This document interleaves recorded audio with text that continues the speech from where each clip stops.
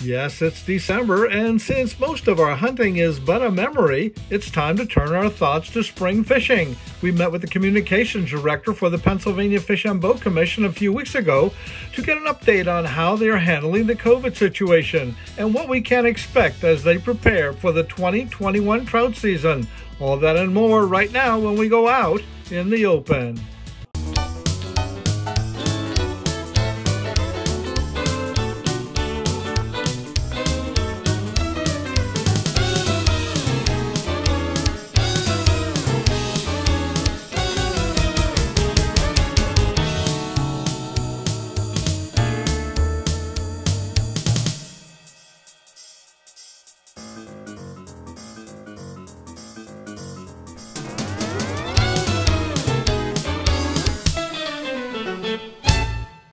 Out in the Open is brought to you by statewide abstract and national abstract companies. For 35 years, the Pocono choice when you need a real estate title research company. By Buck Hill Firearms in Mountain Home, the Northeast's #1 online retailer of firearms. By B&B Chrysler, Dodge, Jeep, and Ram in Honesdale, a family-owned and operated new and pre-owned car and truck dealership trusted for the best price and service since 1970. By the Car Firearms Group, the #1 choice of personal carry, and the Tommy Gun Warehouse in Greeley, where you will find the largest retail showroom in the Northeast for all kinds of new and used firearms. And by Spall, Radzewski, Anderson, Lully, and Tunis, Pocono lawyers with experience in estate planning, personal injury, litigation, Social Security and disability, family law, and all real estate matters. Hey folks, welcome to this edition of Out in the Open. I'm Alex Zedok. And I'm Joanne Zedok, and we've got a terrific show for you today. We're talking Fish Commission. We're on the shores, actually on the bank of the Susquehanna River down here in Harrisburg, and we came down here because I won an award that the Fish Commission sponsors in the Pennsylvania Outdoor Writers Association. And a beautiful, beautiful artwork. So they came down, I came down to pick it up, and we figured while we're here, let's talk to someone from the Fish Commission and get some inside information about what's going on with the COVID thing and everything else. Exactly, and we learned so much. You know, I always say I want you to learn something.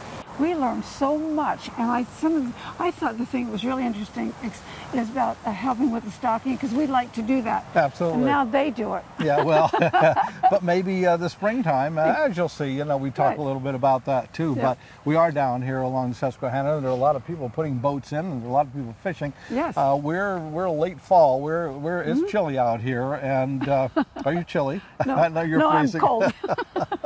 Anyway, we're down here in Harrisburg. It's a little bit warmer than it is up in the Poconos, but yes. We came down. We figured you'd like to get some insight into the Fish Commission and what's going on, and it all worked out well. So we're headed from here to Bass Pro. Let's go. Go to Bass Pro Shop and do a little shopping. How about that? We're going to come. We're going to Get come. you a little lunch. We'll do something. Hey, folks, don't go away. We got a great show for you. We'll be right back. It's been years in the making. Tim Flanagan's landmark upland hunting masterpiece is finally here. This new coffee table style edition, The Birds of My Life, Grouse and Woodcock, is a lifetime of extraordinary hunting experience vividly brought to life by Wild River Press. At 11 by 8.5 inches, with 413 all-color pages, it contains rare photographs of grouse and woodcock, the result of spending thousands of hours in the field.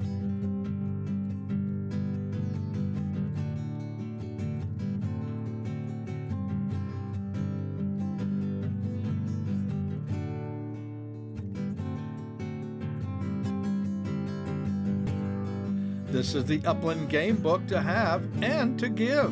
Order your copy today directly from wildriverpress.com. Hi everyone, my name is Mike Parker. I'm the Communications Director for the Pennsylvania Fish and Boat Commission. Communications Director is sort of like press secretary or spokesperson.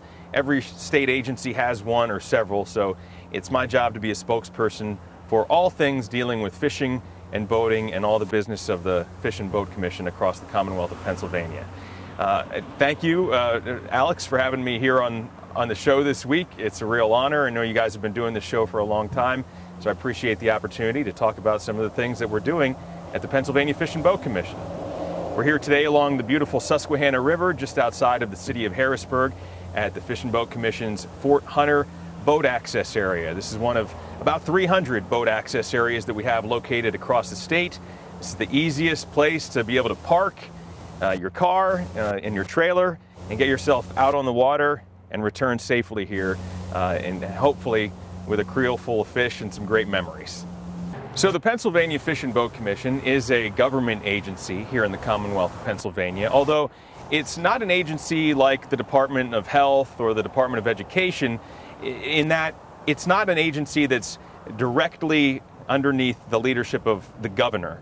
What we are is a commission. So as a commission, we're made up of 10 commissioners, which are appointed by the governor, who would be sitting at the time. So commissioners, their terms are currently 4 years, although dating back, commissioners can be appointed to serve their district for perpetuity.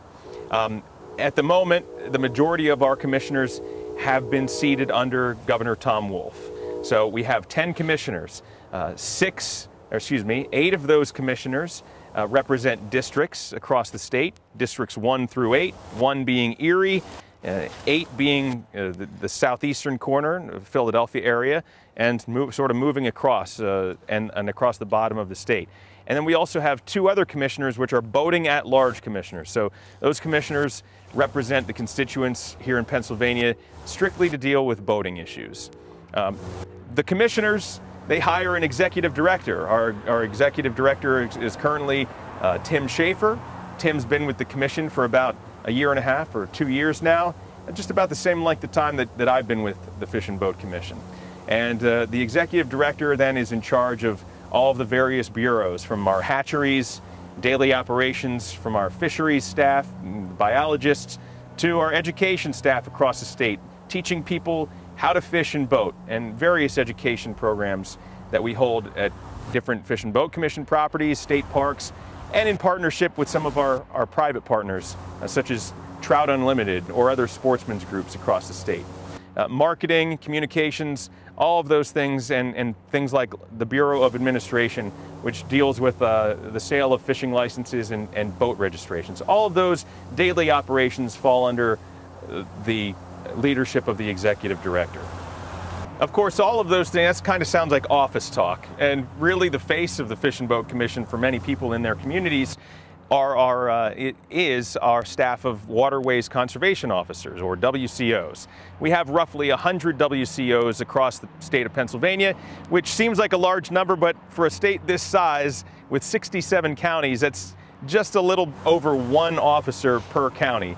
So the chances of actually encountering a Fish and Boat Commission waterways conservation officer while you're out and about can be pretty slim, although they do their very best to get out there, be on the water, patrol, and enforce the Fish and Boat Code of Pennsylvania. Well, the impact of COVID-19 on the Fish and Boat Commission has been just like everyone else. There's been a great impact. When you think about it, the last day that myself and many other employees of the Commission worked from our offices at our headquarters in Harrisburg or State College or wherever else we have offices was around the middle of March. So March 17th, let's say, was the day that the state said you're now working from home. Well, when you look at March 17th on the calendar as it relates to fishing here in Pennsylvania, that's sort of right in the thick of things. We start stocking trout right around March 1st. So we were stocking trout ahead of the spring trout season for about 2 weeks when COVID-19 hit. So everything was just about normal. We had large groups of volunteers joining us and helping us to stock 3.2 million adult trout in just about 1,000 waterways all across Pennsylvania, so it's no small task. And then all of a sudden to be told we have to socially distance, we can't have large groups and gatherings. Well, now that hinders our ability to use volunteers to get those trout out into the water. So what we ended up doing was basically having an all-hands-on-deck approach when it came to our agency. People who would normally be answering phones that now couldn't be in the office to answer those phones, or filling boat registration applications, things like that, were now joining us in the field as staff that we could control as a smaller group As opposed to outside volunteers, we were doing all of that, large undertaking of stocking trout across the state simply as an agency. So that on its own was something that was a major impact to us. We certainly wish that we could have all those groups of volunteers to help us put the fish in the water, spread the fish out, participate in things like float stocking. But really what it ended up doing was bringing our agency closer together, giving some people who don't get a lot of time out in the field a better appreciation of what we do, of what our waterways officers do, what our hatchery staff does, and how much the public appreciates it. And we always say that the more people that get out on the water and see the water, it's much better for the resource. It gives people an appreciation. They're less likely to litter. They're more likely to take pride in what they see out there and appreciate 86,000 miles of water that we have to offer here in Pennsylvania. From a staff standpoint, it just changed the way that we did things, along with having to reallocate staff from different areas in order to accomplish that large task of stocking 3.2 million trout. We also had to worry about protecting ourselves, our staff, and the public. So we instituted very early on masking requirements, wearing gloves, separating ourselves. So if someone's going to, instead of handing a bucket of fish down from the truck, putting the bucket down on the truck, someone else comes over and grabs the bucket of fish and then walks down to the creek. Things like that, very early on, being just extra cautious to make sure that our staff was safe. When you think about it, just losing one or two staff members on a stocking crew from a hatchery could impact dozens of waterways from being stocked. The folks who drive our large stocking trucks, these are CDL operator driver, have a CDL driver's license, and so that's special training that not everyone has to operate those big white trucks that carry the trout across the state. So we want to make sure that our staff remained healthy, wasn't getting sick, because if we lost just one of them, that could mean that we didn't have anyone to deliver trout to your area, to your neck of the woods. And so through all those extra precautions, we were able to make things happen. Probably the one, maybe the most controversial thing that we did as an agency that folks noticed around trout season was that we moved the dates around. Certainly everyone was used to having the regional opening day at the end of March and the Mentored Youth Days, and then having a statewide opener 2 weeks later, and sort of mid-April. Well, when we started getting different mandates from the Department of Health, from the governor's office, and working with them and determining how we could safely have a trout season, which typically includes lots of people either traveling to a camp to get together or lining up, just getting ready around a lake, shoulder to shoulder, getting ready to fish all at once at 8 o'clock on a Saturday morning. We realized pretty early that that was going to be sort of unrealistic and not in line with the COVID-19 guidelines. So what we did is we sort of sprung it on everyone. It wasn't the most popular decision, but it was April 7th, I believe April 7th, maybe April 8th, how time has flown since last year. But we had formed a plan to have a soft opening, a surprise opening. Surprise, it's trout season. And that way what we were hoping to accomplish was encouraging people to, hey, the trout are ready to be caught.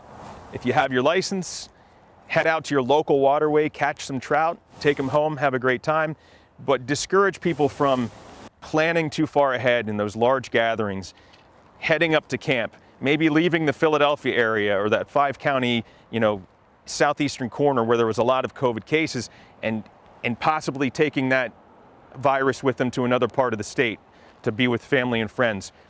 We encourage people to stay close to home, fish where they could. There were trout in the water, and in the end, it turned out to be a pretty successful move. Certainly, there were folks who were disappointed that we sort of messed up their tradition for the year, but when you looked around and there were people who were unable to go to church, people who were unable to go to school, the idea that trout season was just going to stay the same, when you really looked at it, you could see that something did have to change. And so we adjusted our plan. Real estate law is our business. Need an abstract title search company near Stroudsburg, Mount Pocono, Pocono Lake, Lake Naomi, Blakesley? Call National Abstract at 570-646-4110. For offices near Scranton, Clark Summit, Lake Wallenpaupack, Lords Valley. And for general information, call 570-226-6229. For 35 years helping people with real estate, we're a Pocono experience you can't afford. Call 570-226-6229. Buck Hill Firearms, home of the $10 transfer, located at 916 Route 390 in Mountain Home, Pennsylvania. You never have to make an appointment. We're open 10 a.m. till 6 p.m. Tuesday through Saturday. Buck Hill Firearms is a full-service gun shop with on-site gunsmithing. Buck Hill Firearms NRA certified instructors are here to help you choose a gun that's right for you. Buck Hill Firearms, 916 Route 390 in Mountain Home, Pennsylvania, right next to the Mountain Home Diner. Check out the website at buckhillfirearms.com. Ever wonder why good old St. Nick puts more Ram trucks under the trees in the Northeast? Because he gets the best deals at B&B Chrysler, Dodge, Jeep, and Ram in Honesdale. Santa even runs a Ram himself because he knows the tough terrain in the Northeast needs the toughest truck in the region. For nearly 50 years, B&B has provided the best ride in the region with Chrysler, Dodge, Jeep, and Ram vehicles. Not only the best financing options and service, but a huge selection of new and used inventory. Be a Santa, stop by or shop the web at bmb.com. Ho, ho, ho. To translate a vision into reality is true innovation. At Car Arms, we not only manufacture some of the most advanced firearms on the market, we build assurance and reliability through a solid history of quality. We pride ourselves on offering concealable, performance-driven firearm systems that exceed expectations time and time again. Car Arms, American ingenuity at its finest.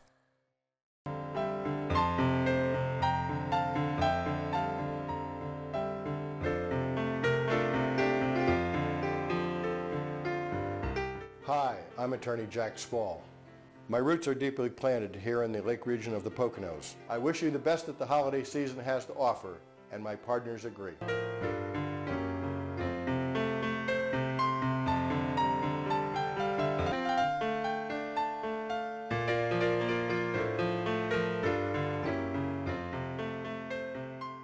A very common question we get from the public is, how does the hatchery system work?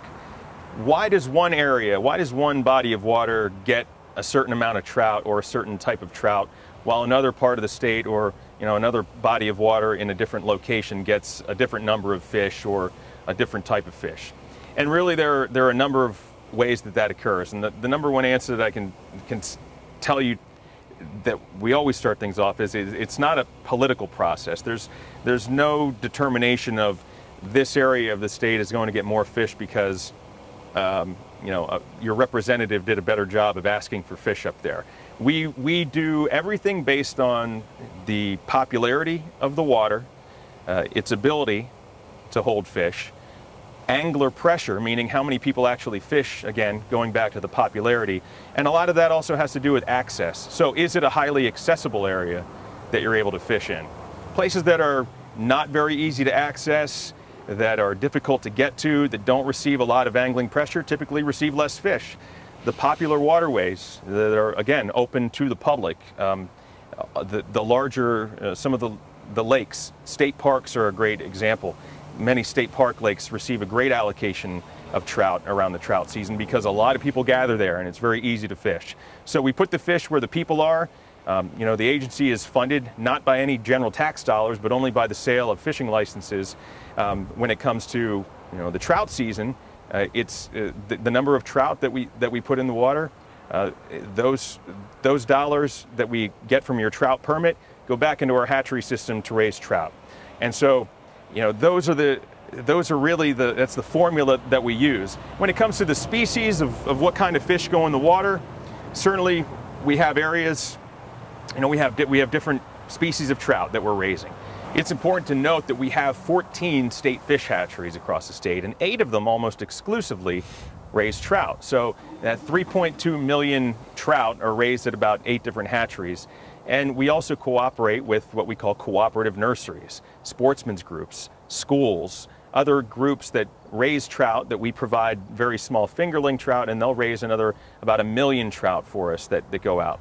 So across the state, what we end up with, mainly in the spring, but also some limited fall stockings, is about 4.2 million trout across the state. You know, there are great places to catch wild trout in Pennsylvania, and for the vast majority of those locations, we don't stock any trout. And there's a self-sustaining population, and you can catch trout in those locations just like you can, you know, catch stock trout with the same seasons and creel limits, unless of course they're managed under a miscellaneous special regulation, which basically means it might have a smaller daily creel limit, or it might be a catch and release or a delayed harvest situation where we don't allow harvest at the same time that we would allow harvest in a stocked trout stream. So in those cold water streams, you know, in areas, mountainous areas, in many of the lakes, we'll stock some brook trout. The most popular trout that we have, that anglers say it presents the best catch, is the rainbow trout. So it's the most prevalent fish that we stock in trout stocked waters. And then we'll also, of course, stock the beautiful brown trout, and then we have a limited number of the golden rainbow trout, which people have called palomino trout over the years, but it is a species of rainbow trout called a golden rainbow trout, very popular. When we do stock trout, we want anglers to understand that the intention is not to stock trout somewhere to establish a new population of trout. It is a put and take opportunity. And in many of the places, in the majority of places that we stock trout, there isn't a native population of trout. And trout wouldn't typically survive year-round in those streams because, quite simply, after around June or July, the water gets too warm for trout, which are a cold water species, to survive. So when you're buying your trout permit and your fishing license, you're paying for us to provide an enhanced opportunity for you to catch trout. And so we're putting them in streams and lakes all across the state, and we want you to catch those fish. Catch them this year, have a great time, buy the license, support the program, and we'll put more in again next year for the same opportunity. As we come into the new year, there are some exciting things happening. There's also some, you know, uncertainty that remains as far as how we'll be able to operate as we head into spring. You know, given the pandemic and the certain restrictions that we still have on us for group gatherings and things. So while currently we have a schedule of opening days regionally and statewide, including those mentored youth days, we do want everybody, it's very important, just as it's important in other aspects of our lives, from school to church to our jobs, to make sure that we're keeping up to date. Don't just look at a date one time right now and, you know, January 1st and say that's going to be the date that we stick with. Because I think if there's one thing we've learned over the past, you know, year, is that things are constantly changing given the, you know, ongoing public health risk that's out there. So I would remind folks that, you know, if you want to get an early jump and purchase that 2021 fishing license, those went on sale on December 1st, and you can continue to buy those. You know, they're good through December 30th of 2021. So it's a great value if you buy it early. You can purchase it online at fishandboat.com. It's very easy to do so. You can buy a single-year license. You can buy a multi-year, 3, 5, or 10-year license. There are options for seniors to save a little bit of money as well. So it's a great time to start thinking about getting the most bang for your buck. You know, we had a mild winter last year, and a lot of people fished in January and February and March, whereas a lot of folks don't purchase their license until April. Well, if you think you might want to get out once or twice over the winter, or, you know, very early spring, the license is available, and it's a great way to maximize the value. We also hope, you know, that we're making a lot of decisions right now regarding how we're going to be handling the stocking of trout when it comes to spring, and those decisions will be moving forward, and we look forward to making those announcements so everybody knows and we're all on the same page. I wish I had more to tell you right now, but what I can tell you, you know, for certain, is that we hope that we can once again welcome all of those volunteers to get out there and safely help us distribute these trout. You know, not enough can be said about how not only is it good for the angler to spread those trout out early in the spring through methods like float stocking, but it's also good for the soul, good for, you know, camaraderie, good for people to take ownership of the local creek and their local, you know, body of water by actually getting out there ahead of time, getting excited. I look at trout stocking and participating in trout stocking almost the same way that people get excited prior to the deer season when they see a big buck on their trail camera. If you see those big trout going into the water a couple of weeks before the trout season opens up, you're more likely to get excited, take a kid out there, have fun, and hope that you might be on the receiving end, or, you know, you might actually catch one of those big trophy-sized trout. Once again this year, as we started last year, but kind of got lost in the shuffle with the, you know, all the COVID issues that we've been dealing with, was that we doubled the size of the number of trophy-sized trout that we've been putting in water across the state. We also increased the number of golden rainbow trout by about 40%. So it's a better chance than it's ever been for you to get out there and hook up with one of these big, beautiful fish that we're raising at our hatcheries. And in the meantime, we're talking a lot about trout, but if trout fishing isn't your thing, I encourage you to head on out, find a beautiful spot, world-class smallmouth bass fishing here on the Susquehanna River, and, you know, that's an opportunity that's available just about year-round. So enjoy the weather while we have it here in, you know, we're standing here in late fall. As I'm speaking to you, it's, you know, the turn of the new year. Hopefully we have some good weather, and you're spending your time gearing up and getting excited for spring. For more information about the Fish and Boat Commission, you can visit our website, fishandboat.com, or check out the Fish Boat PA mobile app. It's totally free for your smartphone. And we like to say that it's the most valuable piece of equipment that you can keep in your tackle box. So thank you for having me here on the show, and we'll see you out on the water. Out in the Open is brought to you by statewide abstract and national abstract companies. For 35 years, the Pocono choice when you need a real estate title research company. By Buck Hill Firearms in Mountain Home, the Northeast's #1 online retailer of firearms. By B&B Chrysler, Dodge, Jeep, and Ram in Honesdale, a family-owned and operated new and pre-owned car and truck dealership trusted for the best price and service since 1970.